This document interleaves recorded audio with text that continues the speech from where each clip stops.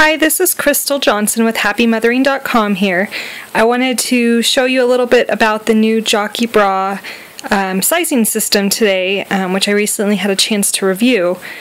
I've always had some problems finding the right size bra. I'm in between sizes, unusual size to find, and so I was really curious to learn a little bit more about the new sizing system that Jockey has come up with. So let me just show you kind of how it works real quick.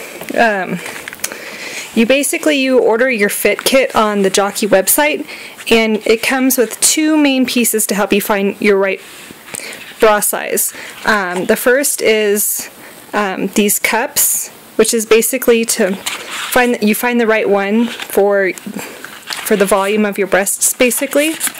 As you can kind of see here what they look like. And after you've found that, it also comes with a special measuring tape to measure your rib cage size. That's typically, like the 34, 36 size that you normally come up with for the standard bra sizing system. But what's really unique about it is the volume sizing, so you can get just the right fit.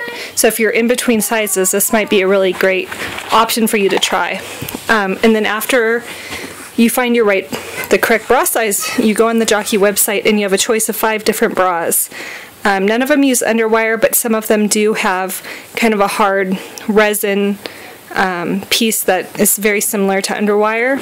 I've been trying to avoid underwire more lately, so I ordered one of the soft cut bras, and it comes in this really nice blue box.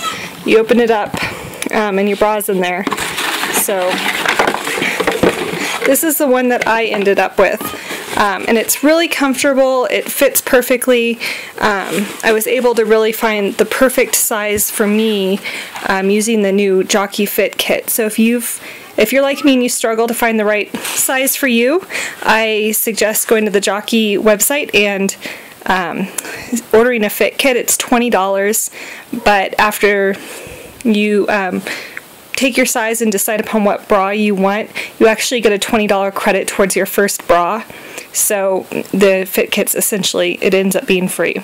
So I hope that helps, and I'll talk to you soon. Bye.